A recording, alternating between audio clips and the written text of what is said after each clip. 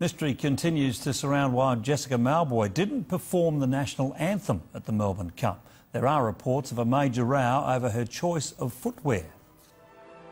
Whether you blame her or her management, or whether you blame the VRC for not saying let's just turn a blind eye to that, you can judge for yourself.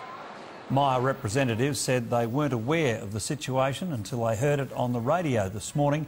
Mauboy took to Facebook to apologise to fans for her absence, saying she'd been looking forward to performing.